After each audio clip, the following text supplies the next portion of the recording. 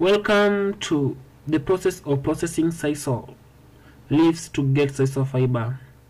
As we know that from sisal we only need what we call sisal fiber. At the far end you can see carriage, or you can see trucks with sisal leaves, which are later to be taken into the machine so that they can be processed to obtain what we call sisal fiber. Yeah, the machine is very huge, and as you can see it needs a lot of manpower. As you can see we have more than 8 workers. As you can see, the sisal leaves are on the carriage, or they are on the bed.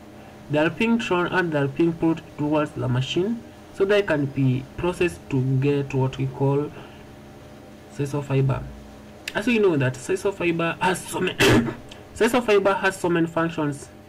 Example, we use sisal fiber making what we call mats, what we call baskets.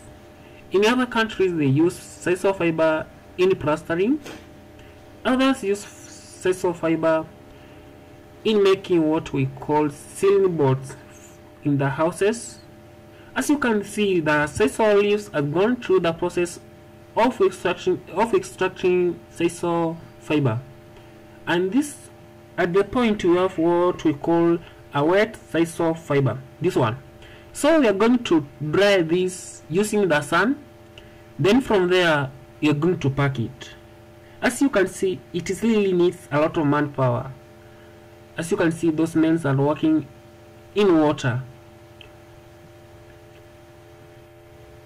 The machine is very huge. As you can see, those are the belts that pulls and rotates the wheels that are used to process sisal leaves.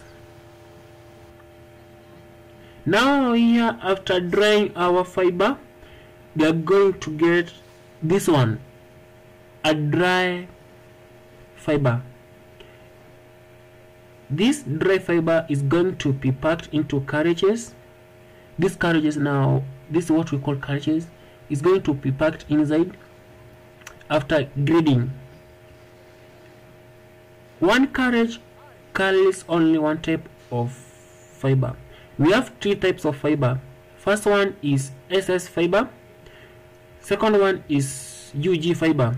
As you can see, you have so many workers. That means that sisal processing, it is a manpower, or it is labor oriented process, as it needs, or it requires a lot of manpower. In the room, which is almost a quarter of the room, we have more than 20 workers. That means inside the room we might have more than 60 workers. That's one disadvantage, that sisal processing, it needs, or it requires a lot of labor. And you know, labor, a company has to pay for it. This makes the production costs go high. Now, how can we differentiate that this is SS and this is UG? Fair white fiber, it is IUG, and the one with black spots, it is an SS fiber. And when you are grading, or when you are grouping, you have to make sure that the far end, one of the far end is on the same level. They have to be on the same level.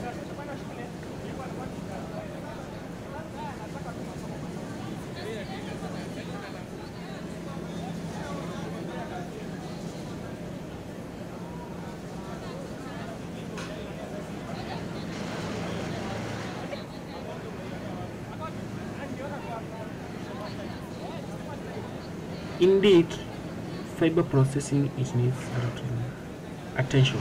As you can see at the far end of the wall, on the wall, we have men who are working towards the wall. They are putting the fiber inside a machine, then they pull it outward. That means that some fiber come out of a machine why they are not straight, so they are straightening the fiber.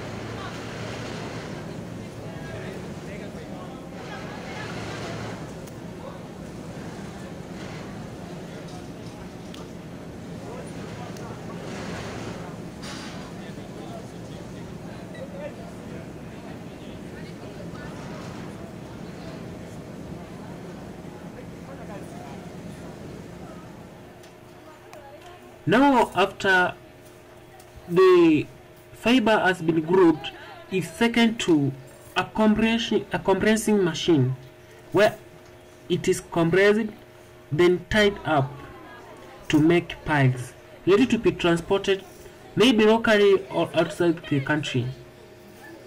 Mostly we transport to Egypt, other to Germany.